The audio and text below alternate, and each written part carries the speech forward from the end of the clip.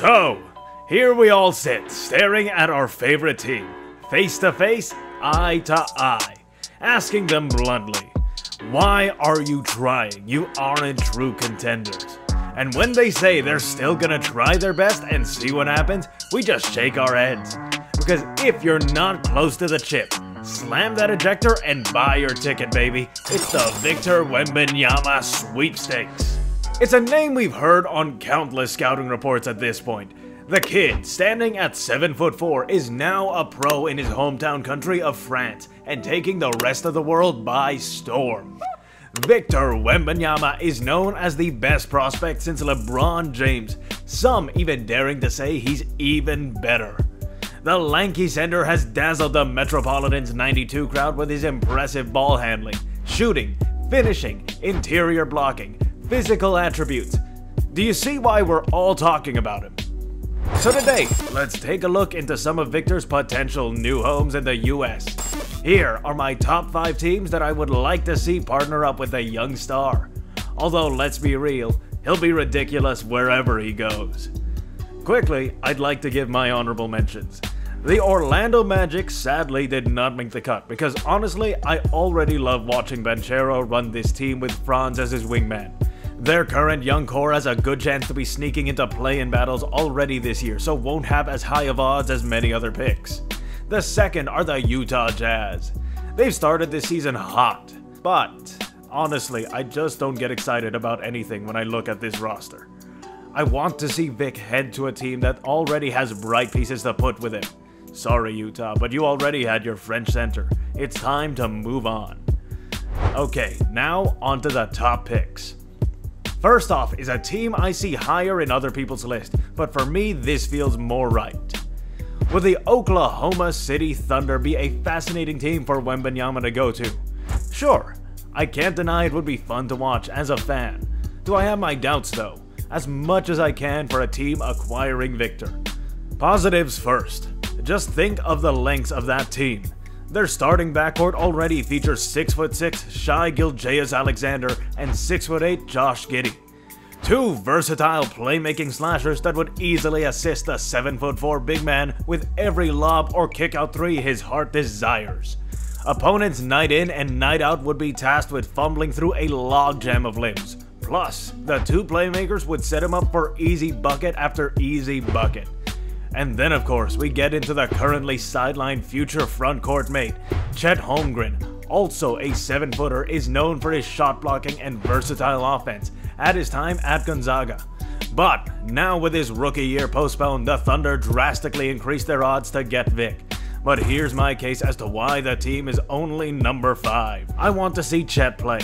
I want Chet to have the chance to help build OKC into something in the future years. Not immediately get sent to be Victor's backup. Because let's think about it for a minute. Are we sure we love them playing at the same time? Those two, side by side, would bring the already mentioned length of the team to a ridiculous level. But do you really want your big men to both be that skinny? Shot blocking and interior defense can both go hand in hand while also being distinct talents. A player can be a great shot blocker but find themselves getting pushed around inside a lot if they're not careful. Someone like Mo Bamba comes to mind, who, oh look, is a tall, skinny center. Chet and Victor together could block as many shots as they want, but at least at this early age would continually get pummeled trying to guard the likes of Embiid and Giannis or boxing out Steven Adams. Also, Chet's already injured for an entire season. As impressive as the guard moves are from the lanky big men, injuries seem to haunt them. The original unicorn himself, Kristaps Porzingis, has been plagued with injuries since leaving New York. If I'm Victor Wembanyama, I want to go to a team that has some strong, armed centers to play with so they can help alleviate the physicality and lower injury until I bulk up. If I'm the Thunder, I roll the dice on the Thin Towers combo and play fast and light. Fourth, we have a team that has been searching for, frankly, even just an average big man while still having some veteran centers to help ease the defensive burden. The Charlotte Hornets. Michael Jordan has been so desperate to find someone to put down low for his franchise that the team traded for Mason Plumlee 2 years ago for virtually nothing. because the Pistons did not want him. The 6.5 rebounds per game career averaging center was swapped for the 57th pick in 2021. But now, if Victor landed in Buzz City, the strain would have all been worth it. Charlotte has been playoff competitive when Gordon Hayward has stayed healthy. Although that means without him, they plummet in the rankings. With a healthy squad, Wembanyama could jump this team up to relevancy on day one. Then, although we know Victor can clearly handle the ball himself, who wouldn't want to share the ball with a flashy young LaMelo Ball? In his second season, Ball was an all-star and averaged 20 points and just under 8 assists. Together, the two young prodigies could overpower head coach Steve Clifford's sickening determination to play vets over rooks and bring the future of Charlotte to a new level. Next is arguably an organization pick rather than a pure current roster construction one. No one on earth doesn't trust the San Antonio Spurs, unless you're Kawhi and his uncle. Developing stars like David Robinson, Tim Duncan, Tony Parker, Manu Ginobili, and Kawhi Leonard, the Spurs know a star when they see one and how to capitalize. Plus, the San Antonio and international star connection is strong with Parker, Ginobili, and fellow expert Boris Diaw, who is currently the president of operations for the Metropolitans 92, the French professional team Wembanyama currently plays for. Like I said, this selection is not based on their current roster, however. Some will be harsher than others on the Spurs' young core, but I think there are glimmers to be hopeful about. Forward Keldon Johnson is becoming a dependable scorer. Rookie guard Devin Vassell is already lighting up for almost 19 4-4. And then a group of solid young guys you could see becoming a respectable sporting cast with Jakob Poeltl, Trey Jones, Joshua Primo, and Zach Collins. Here's the other thing we all know about the Spurs. Greg Popovich is going to squeeze every bit of winning and talent out of that team that he can muster. Say the lower seeds in the play-in tournament is nothing worth getting excited over. If he's gotten them there the past 2 years with his team, imagine what he can do if this next French star rolls into town. The final two teams are the ones I think, okay, the league's already in trouble in the next 2 to 3 years. In runner-up to the Victor Wembanyama sweepstakes, I have the Houston Rockets. With players like the 7'3" Boban Marjanovic, Victor will immediately be given the keys for how to dominate as the tallest man in the arena. That's a joke, but I mean, what if I'm right?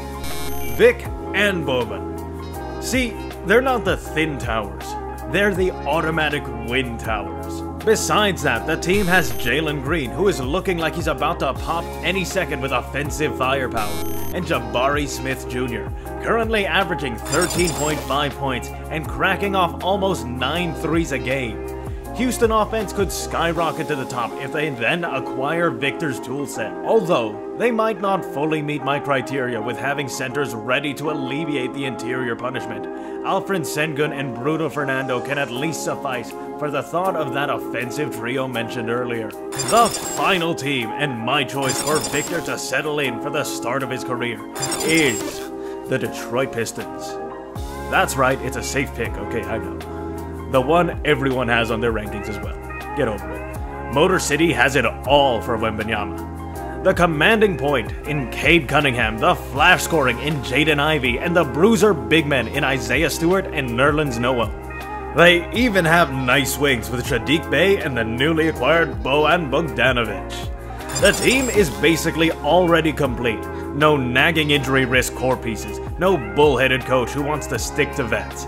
They can safely insert Vic into both the offense and defense and let him shine.